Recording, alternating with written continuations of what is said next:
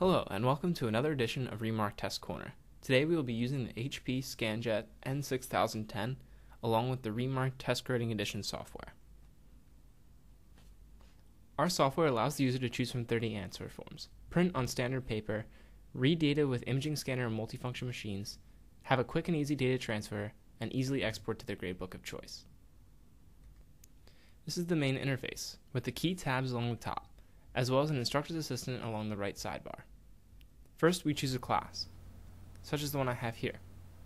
Classes can be imported from several formats, including Excel and Notepad. After the class is entered, I will choose a test. There are 30 pre-made tests for the user to choose from, ranging in length from 30 to 200 questions, as well as several answering options such as A through E, A through I, 1 through 5, and so on.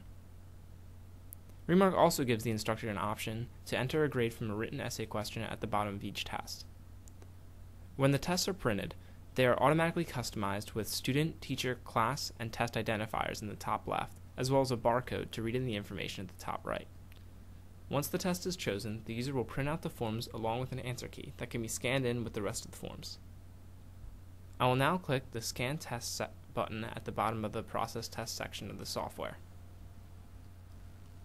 The HP Scanjet N6010 scans at a speed of 18 pages per minute, as well as having a 50-page capacity.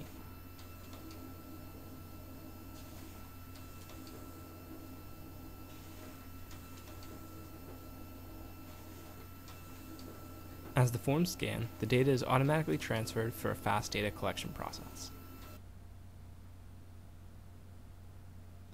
After the rest of the forms have been scanned, it is easy to export the data to several gradebooks and analysis programs.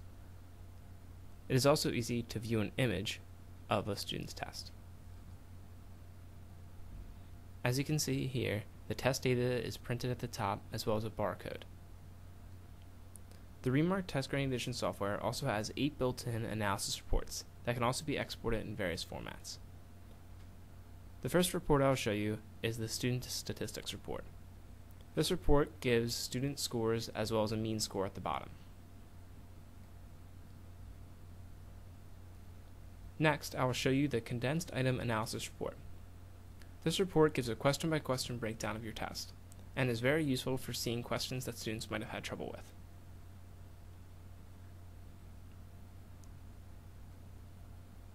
Okay, let's look at question 15, where an overwhelming majority answered the distractor, C.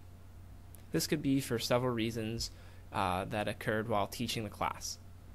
Let's go to the Modify Key section, where it is possible to go to the Advanced section and give students credit for answering C.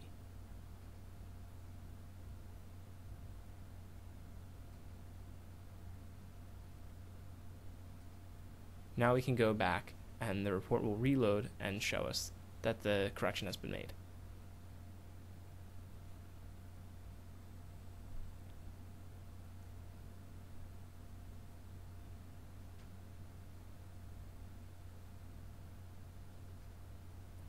Okay, as you can see, now C and E are both marked in green. The last report I'll show you is the Student Test Report.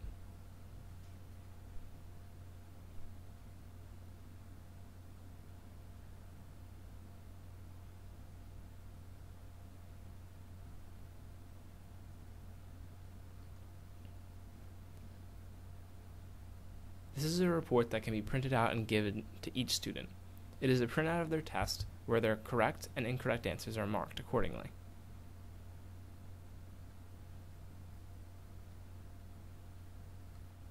Thank you for watching this edition of Remark Test Corner. If you have any questions or would like to purchase Remark Test Grading Edition, please contact us at the following information, which is also located in the description box below. Thanks and have a great day.